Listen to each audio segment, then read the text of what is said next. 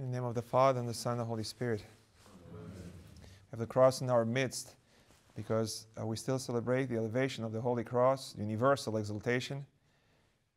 And we approach it as we see it in sight, falling down on our knees, 2 times kissing it, and the 3rd time bowing and venerating the life-giving cross. There's an icon of the exaltation of the cross right there as well. And the cross is the object of our reflection today on the gospel lesson and the epistle. Many of you watched the movie The Man of God about St. Nectarius. Many of you read the book of St. Nectarius. If you haven't done any of these, catch up, repent. The movie beautifully presents the story of this bishop in Egypt who was persecuted and slandered by the church. Jealous priests and bishops produced awful calumny against him and persecuted him for many years, for his whole life. We see St. Nectarius here bearing his cross at every moment of his life, wishing to come after the Lord, denying himself, taking up his cross and follow him. The cross was the cross of suffering from separation from his people, of injustice, of persecution by the hand of the priests of the clergy. But I'm here to tell you today that the readings, both the epistle and the gospel, talk about at least 2 crosses. And we see this clearly in the life of St. Nectarius, a movie and a book that might be rejected by the Western mind of a Protestant phronema thinking, because the Western mind that unfortunately penetrates ourselves as well tells us that we are saved. And once we are saved, we enjoy the benefits of what St. Paul mentions here at the end of the passage today. The life now I live in the flesh is the life I live by faith in the Son of God, who loved me and gave himself for me. For the Western mind, the love of God is what's redeeming and salvific. And it produces a freedom that many times is untamed and expresses itself in passions and if you wish, improper conduct. In the movie St. Nectarius, we see St. Nectarius bearing another cross, not just the one of the persecution and slander, but the cross of purifying himself. St. Paul today, at the end of the passage, says, I have been crucified with Christ. It is no longer I who live, but Christ who lives in me. St. Nectarius in the movie is such a clear example of crucifying himself for Christ, not only to stay like a lamb going to the slaughter, which is what this taking up of the cross means, to endure whatever suffering, sorrows, adversities without complaining, without screaming, without running away. No, not only that. He did bear that cross. But beside that cross, brothers and sisters, come out of the Western mindset. Enter now with St. Nectarius, the Orthodox phronema. He picked up voluntarily, as the Lord did, the cross of purifying his heart, of purifying himself of his passions, of the worldly influence, of his evil thoughts, of anger, of being away from God, of taking revenge, of running in a world that promised all kinds of things. No, he didn't give in to those. What did he do? What St. Paul says, I have been crucified with Christ. I have been crucified with Christ. It is no longer I who live, but Christ who lives in me. Remember in the movie St. Nectarius doing endless prostrations, falling down before the icons and praying day and night? This is what I'm talking about. How is that? Well, how is it for us to come to a service to be on time? or to come to the very celebration, the joyful celebration of the elevation of the cross. Partake of the joy of Empress Helena and Constantine, both having found and seen the cross, the sign of the cross in the sky, shared with us. Is that hard? Well, experience proves that it's extremely hard for some. And for most of us, community here, it's impossible to overtake because we don't participate in these things. So we look at St. Nectarius at all times, turned with a prayer up in his hands, bearing the voluntary cross of crucifying himself, for crucifying himself, such that it's not longer his life, but Christ who lives in him. In our Orthodox language, we call this deification, theosis, to be one with Christ. When Christ lives in us, we're in him, we're in the kingdom. And the cross of God that we are blessed to venerate, and we still have in our midst here, is not just a reminder of what Jesus did for us, who loved me and gave himself for me. Yes, he did that. But that's not the end. Behind this, there's resurrection, there's ascension, there's a place by the Father, and there's the Holy Spirit that enables us to participate in all these. The gospel lesson today tells us that there's nothing more important than to do this. This is what the Lord meant. For what does it profit a man to gain his whole world and forfeit his life? In the Greek language, life means soul as well. For what can a man give in return for his life, for his soul?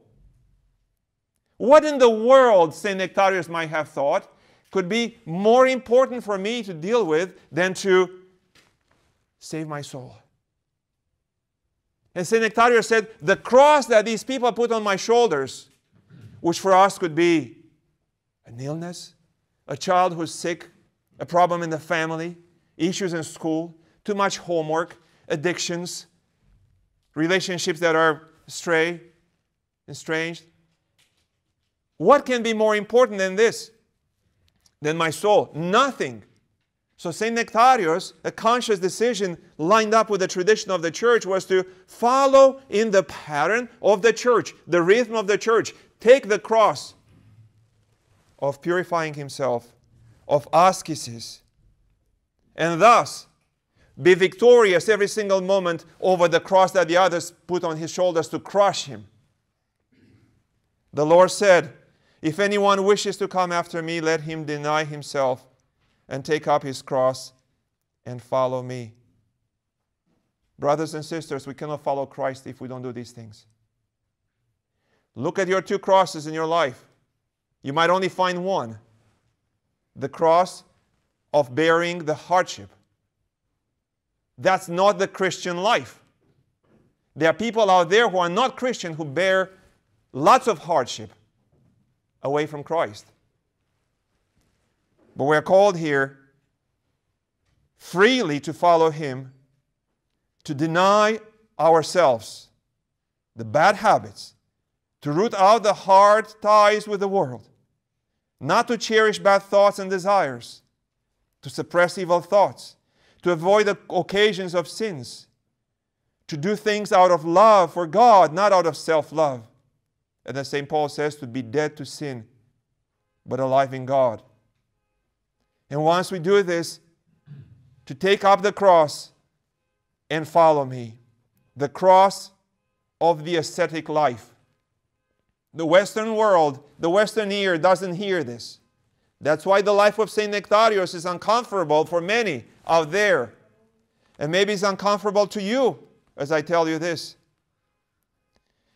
St. Theophan the Recluse, writing in one of the book that we read, catechumens preparing for today, The Path of Salvation, talks about this as in terms of self-opposition and self-forcing, such that we do not give in to the desires of the heart and of the flesh, but force ourselves to go in the opposite direction, not to think the evil, but think the good, not to do the selfish, but to do the selfless.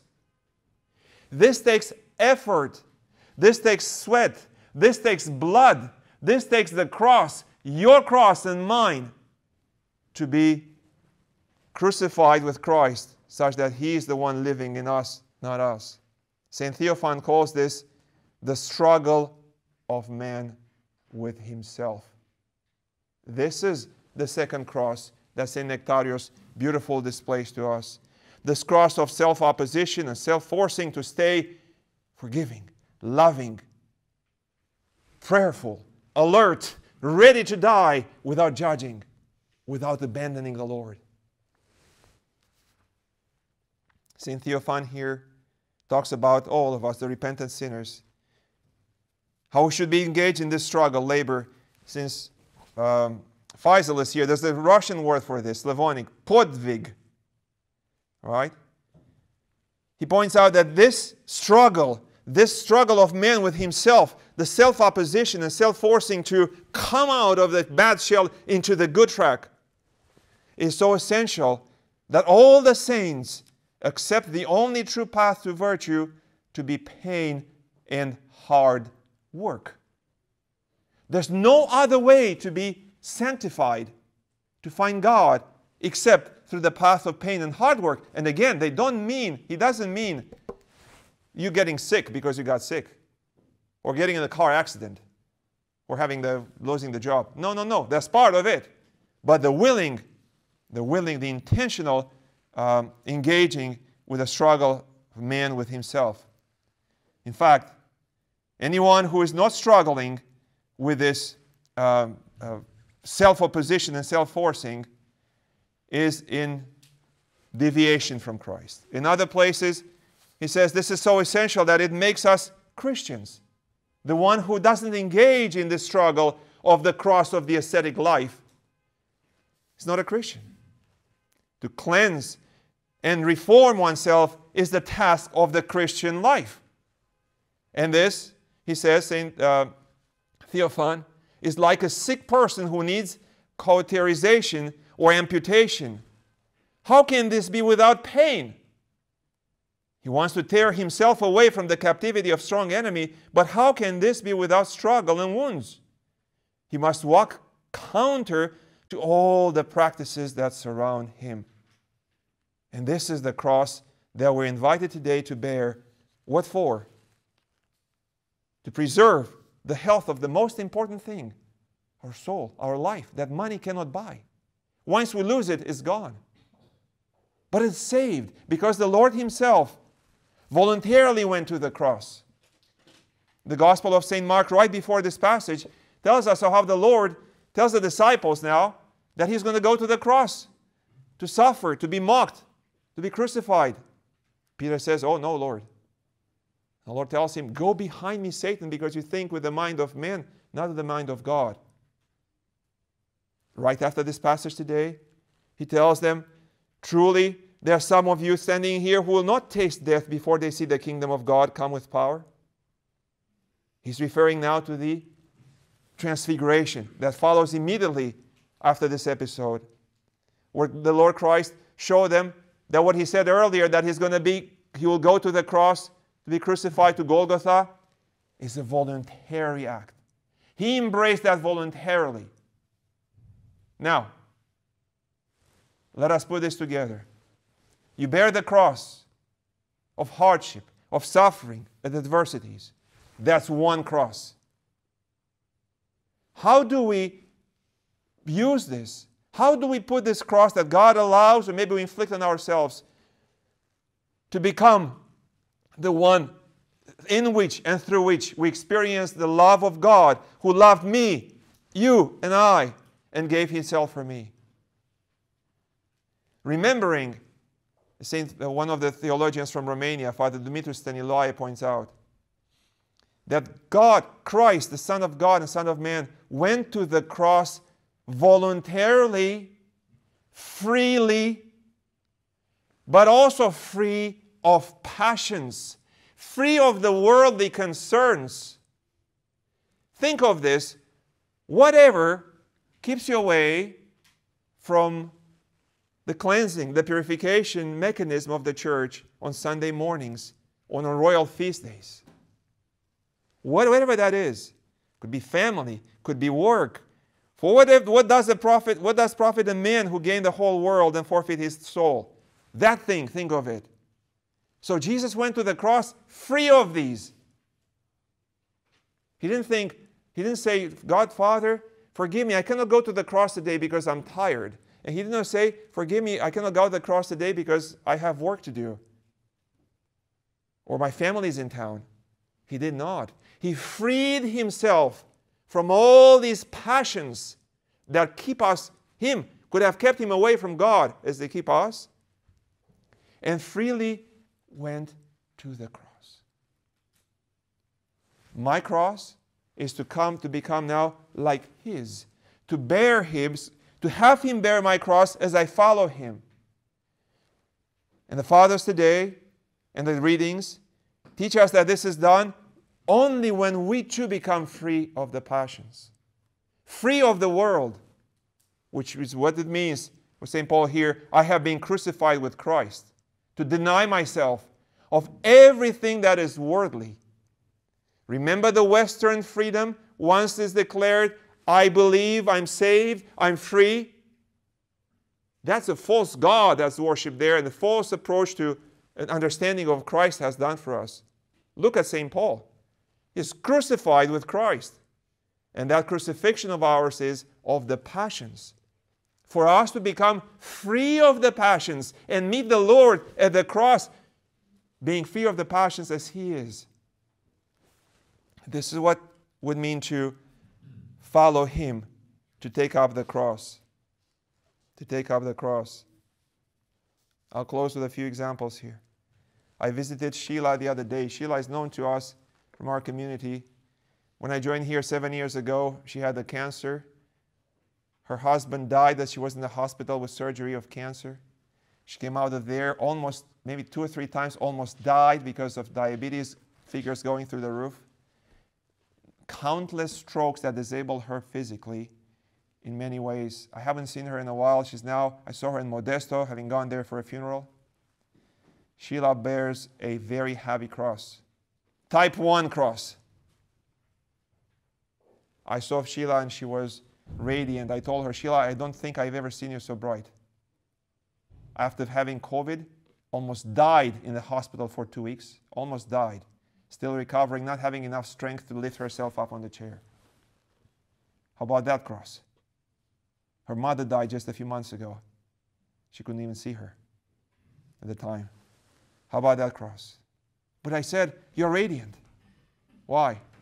Because in her soul, she found a way to go to church, although she couldn't go to church physically.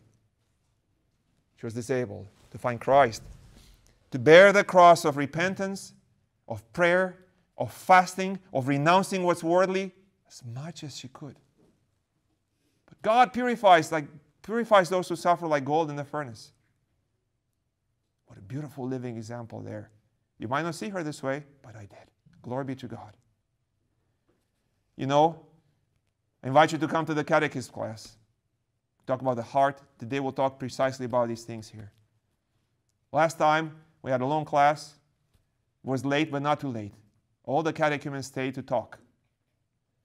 And something beautiful came out. Nikiforos, who's not with us here today, God watch over him, student at the DLI, they have very heavy cross, these people, decided to tell us about St. Nikiforos. The catechumens didn't know much about him. We have an icon of St. Nikiforos there, showing him with white frozen hands, if you wish. And we learned about St. Nikiforos, how he had leprosy. And that was meant for him. By the end of life, his body was eaten almost completely. But his soul, he was crucified, cross type 1. But St. Nikiforos crucified himself, cross type 2, always above the pain and suffering of leprosy. He embraced the self-opposition of the worldly things, of these passions. He forced himself not to be attached to the world, but to God.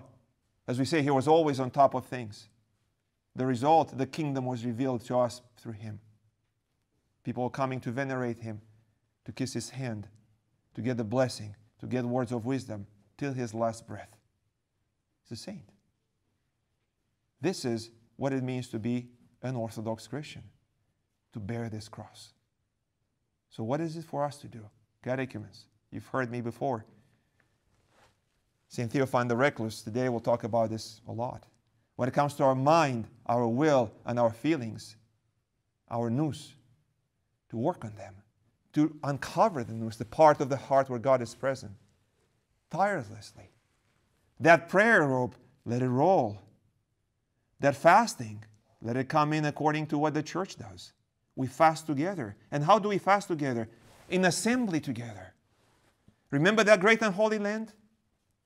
An event that is so powerful, so empty in the church.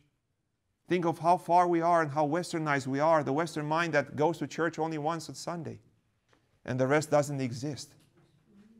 The church gives us the way to move forward, not just preserving the Word of God and the gospel, but in the tradition, the lives of the saints, the way the gospel is understood, you see, like the lesson today of St. Paul, of Christ who loved me and gave himself for me. Yes, he did. But there's a condition for me to give himself to him as well. Let us glorify Christ, our God, whose body is assembled here today, partaking of his very resurrected body and blood in the Holy Communion. And let us intentionally, willingly desire to come after God, after Christ, follow him, denying ourselves the struggle that each and every one has with himself or herself, to take up the cross of the ascetic life and follow him, and thus overcome any hardship, any hard thing that he might allow in our life. St. Theophan closes in one of his reflections. Rejoice as you feel the cross upon yourself. You see, the cross is to bring joy. The joy of Helena and Constantine. Rejoice as you feel the cross upon yourself, for it is a sign that you are following the Lord on the path of salvation which leads to heaven. Rejoice as you feel cross number 1, because you have cross number 2. That's how you follow the Lord. Conscience, fulfillment of his commandments, according to the spirit of his instructions in the gospel. And St. Theophan says, endure a bit. Endure. The end and the crowns are just around the corner. Amen.